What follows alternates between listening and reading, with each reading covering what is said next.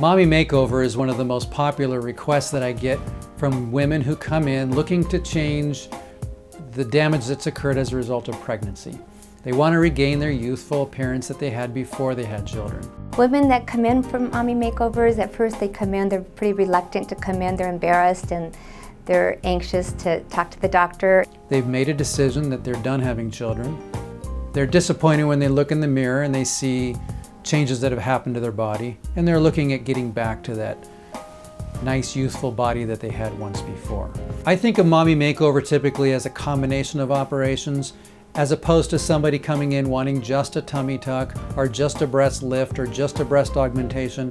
A mommy makeover is a combination of these things. The most common is tummy tuck. Tummy tuck or abdominoplasty is my #1 operation. It's done for women who've had pregnancy and developed lots of stretch marks across the lower abdomen. Typical complete mommy makeover is 4 to 6 hours of surgery time.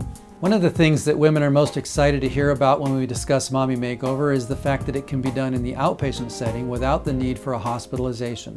In other words, they're able to go home after a couple hours and recover in the comfort of their own home.